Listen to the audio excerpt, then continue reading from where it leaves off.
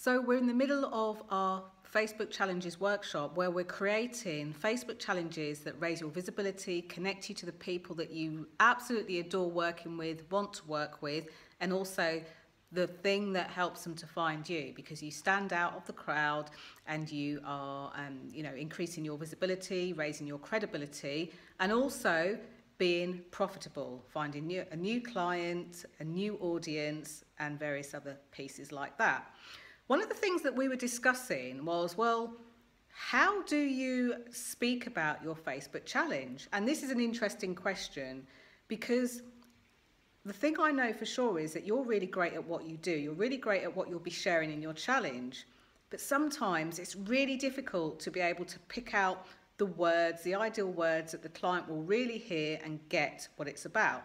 So we've just had a session where we've covered talking about what's known as outcome language. This is less of the 5 days, 6 steps and all of that kind of thing, and more of the what you will actually get.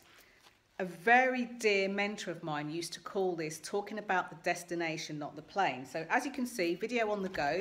We've stopped for lunch. There's a room behind us. You can see, lovely sunny room. So we're just going to walk on downstairs in this lovely location. Look at that. How beautiful is it here? So as I walk down these grand stairs, I'm going to continue just to let you know what it is that you need to focus on.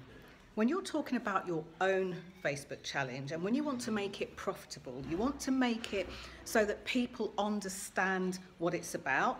Therefore, that's where they get their own transformation, that's where they see the changes in their real life, and that's where you get to make a difference. What you need to do is keep out of the how it's done and more into what it gets for them, what it does for them, the difference it makes, and the outcomes that they can expect. So feel free to grab a big piece of paper, big pens, big dreams, big plans, and start to scribble down some of the things that they're likely to say where they're in the place of needing your challenge. Go for it, and comment below this video. Let me know what it is. Bye for now.